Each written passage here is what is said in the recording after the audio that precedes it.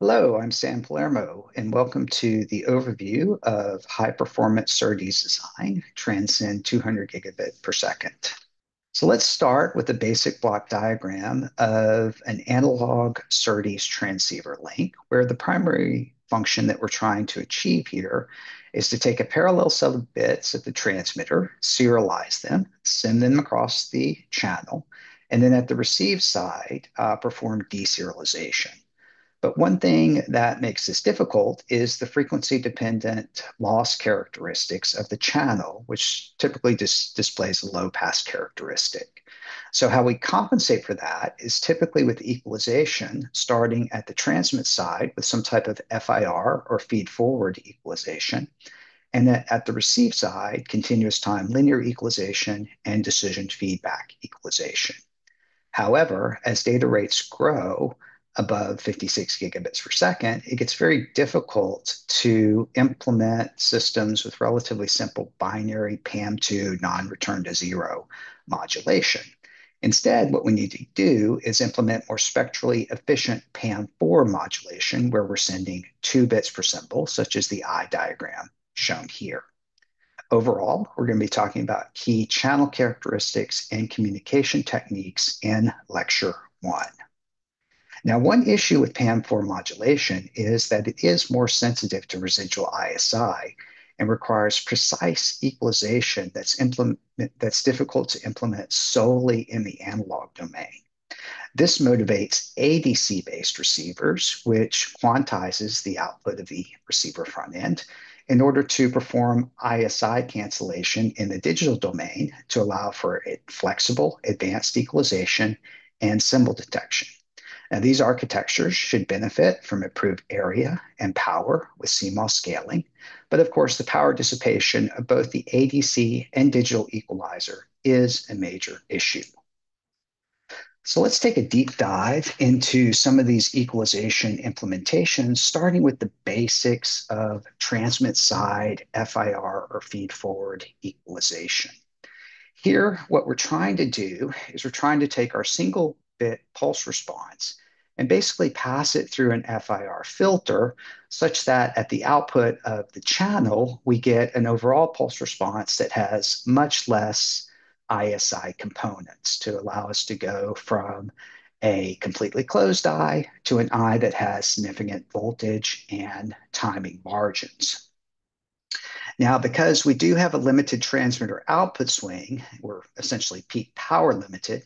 Unfortunately, we can only achieve this by attenuating the low frequency content of our signal, something that we call de-emphasis.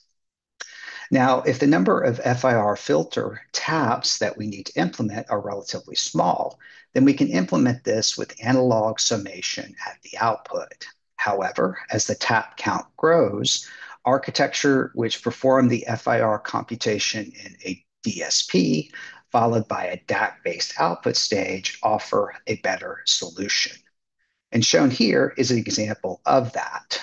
This here is a 224 gigabit per second transmitter that uses a DSP to calculate the 9-tap FIR filter and then follows that with a 7-bit DAC-based transmitter output stage.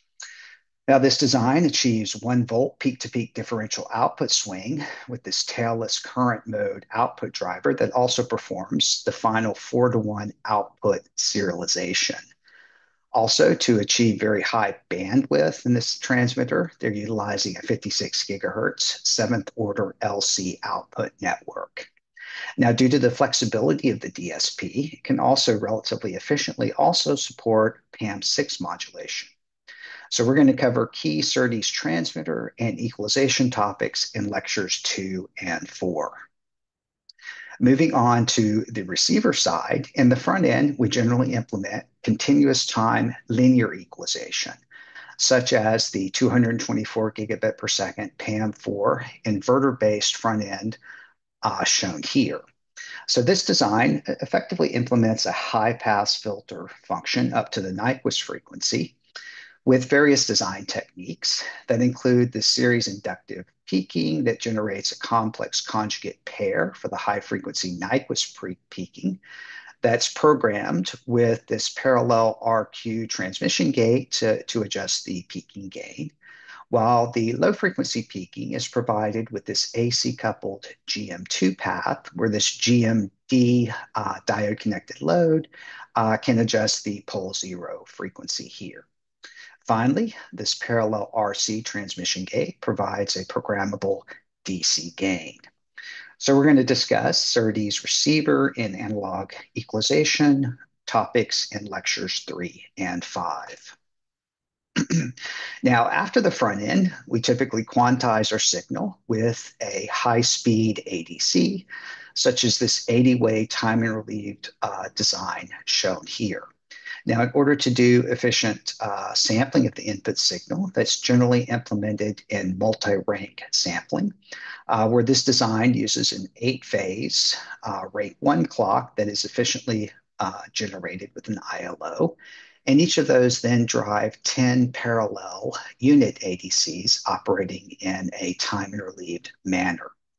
So these unit ADCs are all based on asynchronous SAR architectures, such as the design shown here, that utilizes top plate sampling to achieve good gain, balanced DAC switching for constant common mode to the input of the strong arm comparator, which we'll discuss in detail in lecture 3.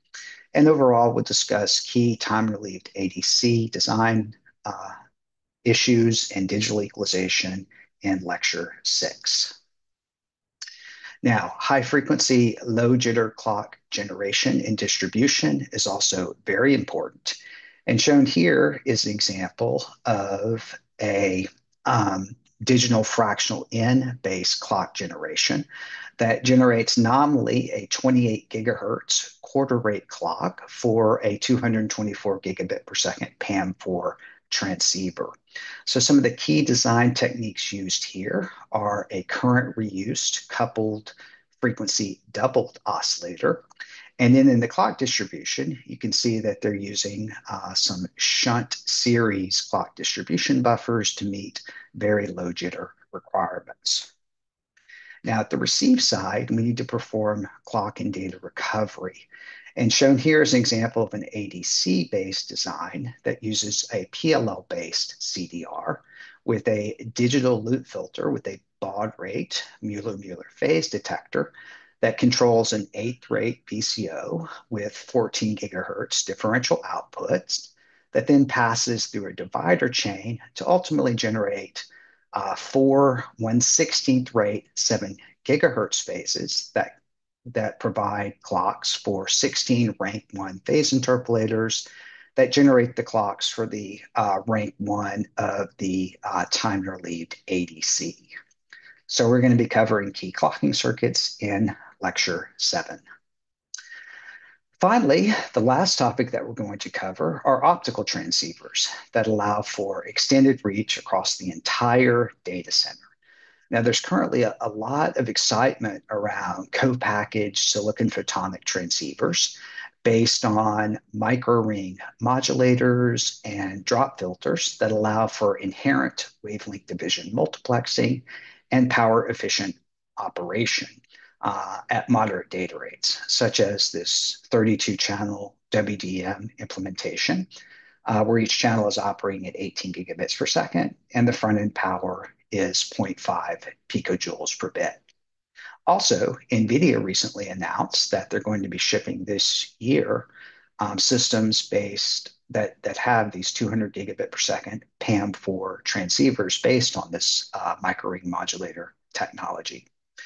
So we're going to be covering optical transmit and receive front ends in lecture 8. So I hope you enjoyed this brief overview of the key topics that we're going to cover in the course, and I look forward to your participation in May. Thank you.